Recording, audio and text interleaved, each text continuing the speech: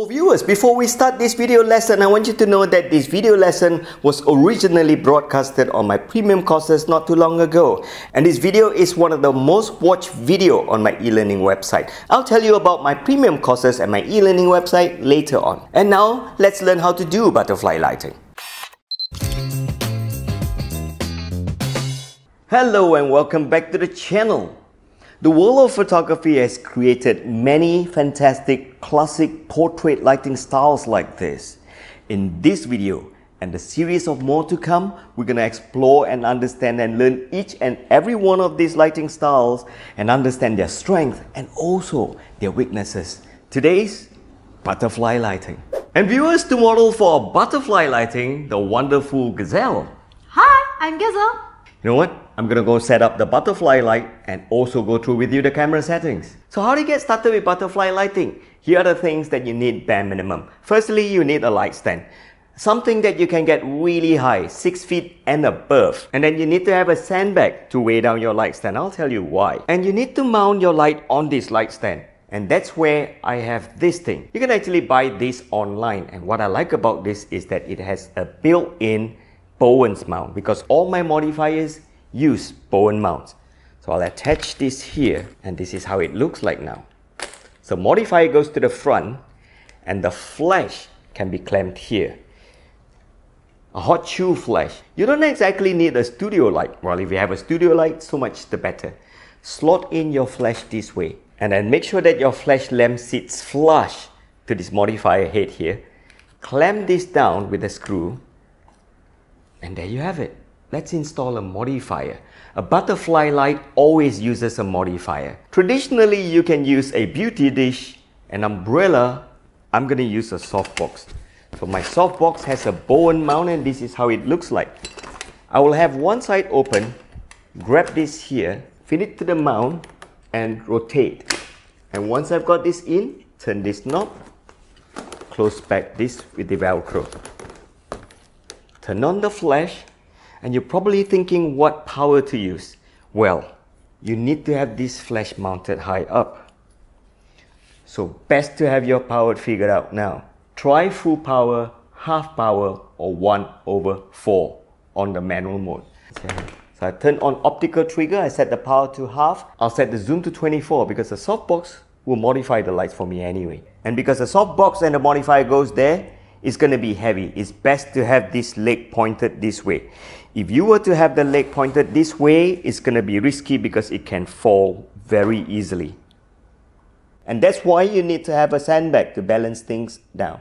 And viewers, the essence to butterfly lighting is to move your light and place it directly in front of your subject and raise this up all the way to be higher than your subject, like so.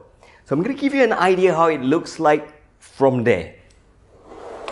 This is what it's going to do. It's going to come down on your subject's forehead like this. So you've got to make sure that the lower leg faces this way.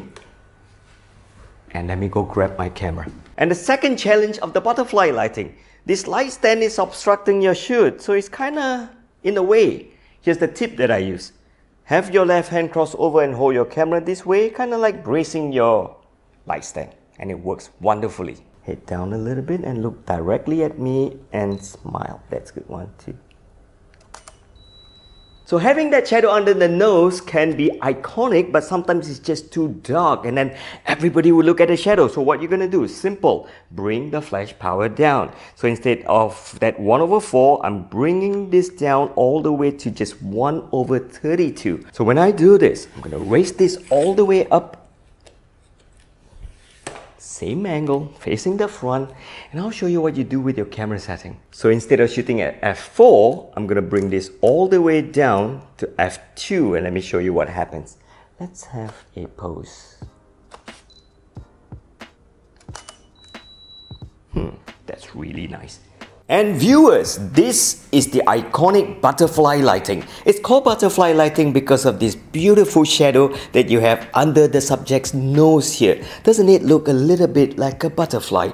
And because butterfly lighting is so easy to set up, many international brands that are related to beauties like hair products and makeup companies love to use butterfly lighting on their commercial shoots and advertisement shoots. So if you use butterfly lighting on your subject, it's very easy to make your subject's face look chiseled and sharp, and everybody will look like a Hollywood superstar. However, and if your subject have forehead or cheeks that are too high, butterfly lighting may not be suitable because it will just emphasize the forehead and that cheek too much. Quick history on butterfly lighting. Traditionally, butterfly lighting were used mostly for female subjects, hence butterfly lighting falls under the beauty lighting style. But these days, you can safely use butterfly lighting for female or male subjects. And if you add 2 more highlights on the left and right behind your subject, butterfly lighting are gonna make your subjects look even more fantastic.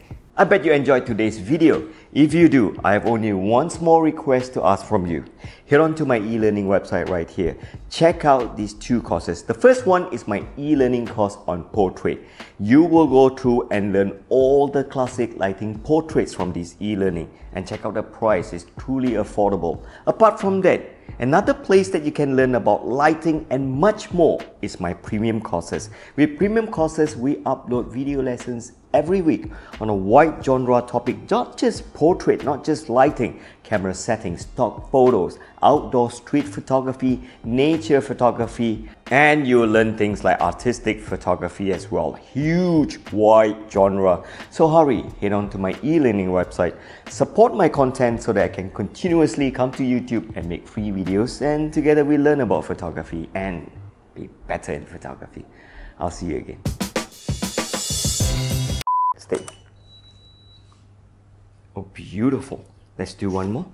Different pose. Yeah, it does. Look. Nice. Yeah. Okay. You think what? We just go to YouTube every week and shoot lousy photos? My bad. No, I'm joking. Okay. This is where I go like, pui, pow. Oh my goodness. Kids, don't spit on your model's hair. Right.